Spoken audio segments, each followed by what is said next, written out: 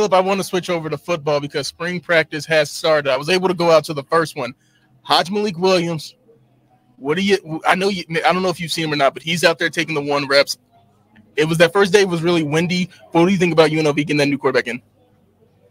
I think, honestly, I thought this when he committed and when he signed, and as well as Fluka, their style of play, I think unlocked a whole new element to the offense. And I don't want to knock Jayden Maiava, but I don't think he was capable of bringing the type of athleticism at quarterback that I think at times the go-go system requires. I think when you talk about having to defend all 11, when Williams tucks the ball, you can see the athleticism, the different gear that he has as an athlete.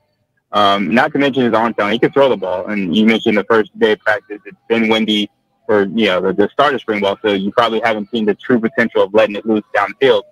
But the athleticism is something I think that will be an element that is going to be electrifying, to say the least. From either if he gets the starts right now, he's taking the bulk of the reps, but it may be a different story when fall comes. There may be more of a competitive atmosphere in the fall this year. But I think for right now, you already kind of get hints at what kind of offense the go-go can be with an athletic quarterback like Williams or like Fluka when things kick off in the fall. So I'm excited about that. And I was from the jump when he signed. It's hard to defend against athletic quarterbacks. And UNLV's been on the short end of that stick for a lot of its history defensively. So they'll understand what it feels like to be on the winning side of that, I think, this fall. Caleb Herrings with us, one of the voices of Rebel football, of course, a former Rebel quarterback. Spring practice has begun. There's another one tomorrow. I think that's number 5 in the spring. And I'll tell you, to build on Haj-Malik Williams, one absolutely has a good arm. 2-minute drill yesterday. They tried to take a deep shot, and he tossed it 55 yards in the air. The connect wasn't there, but he's got a freaking cannon. I got to tell you, this is the first time in the last 6 or 7 years being around UNLV football where they have so many people back on offense where you look around and you're like, ooh, that weapon, that weapon, that weapon, that weapon. And you start to think about the weapons, and they're going to look a little different at running back, but Jaden Thomas comes back with double-digit touchdowns. Ricky White had almost 1,500 yards in the air receiving. De Jesus was a dual threat. The guy freaking played running back at 155 pounds in the bowl game. And I'll tell you the other guy who I thought was tearing it up in practice, and this is something you have always said, man, it's a weapon that UNLV, if they really had one, they'd be dynamite. I'm telling you, Caleb Allen guy and his hands and the freaking catches he's making in practice, sick. He has been one of my like green lights when he's available. He dealt with injuries early in his career. Obviously, I think honestly he was just underutilized in the past when he was healthy. And it's amazing to me what confidence can do in the sports world. I think Caleb got exposed a lot. He got touches. He was trusted in a lot of big third down spots by Jayden Maiava. They had a definite connection.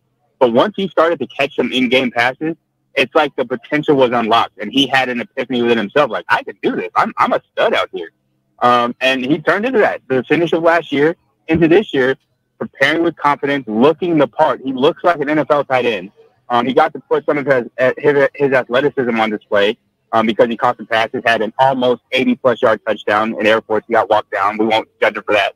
But he's been fantastic. And then on top of that, he's a blocker. He blocks like a sixth offensive lineman, which has Coach Odom and the offense fired up about what he can do. I expect that he gets more attention in the offense and he's more integral part. Obviously, teams will probably game plan more for him, but that's what you want. You want your tight end to become a matchup problem.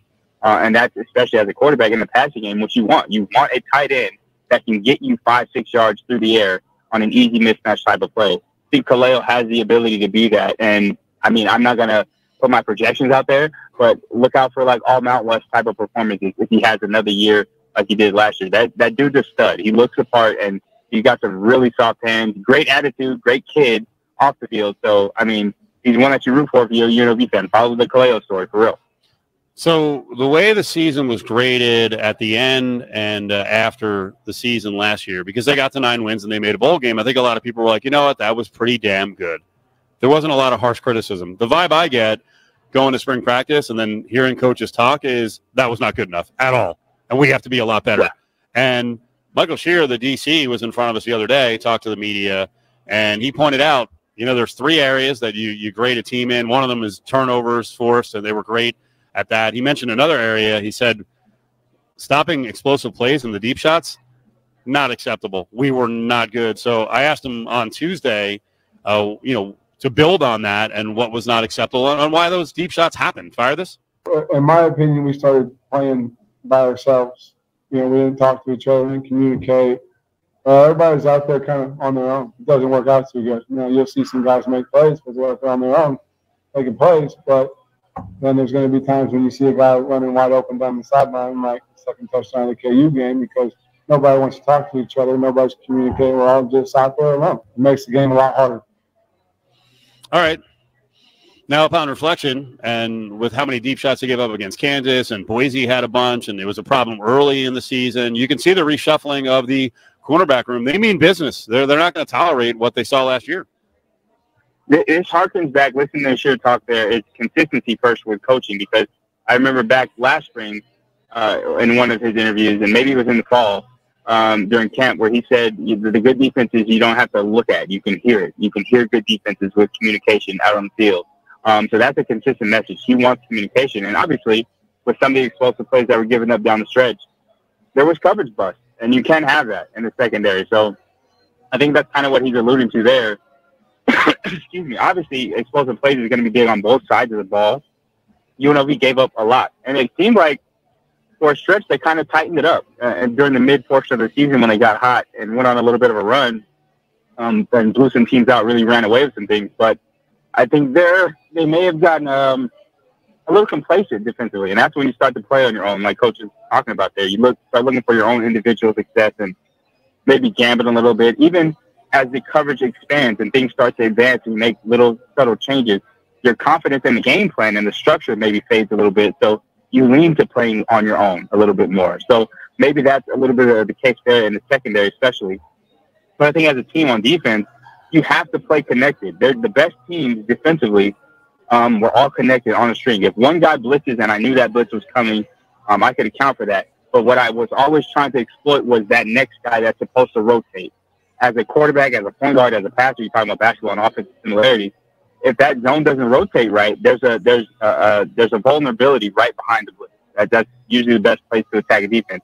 Well, same thing with coverage rotations. If the coverage rotates, I can find where that string is supposed to connect to the next player. And if I can exploit that constantly enough, then you get big plays. I think we saw that with UNLV defensively. The strings weren't always connected.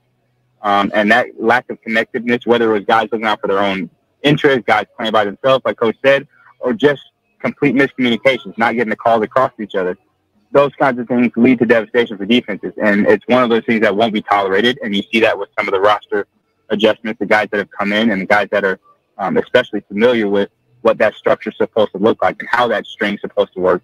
I look to see the explosive plays be a point of emphasis all offseason long so that it's not a problem come the fall. Caleb, great spot. We're up against it, man. We appreciate it.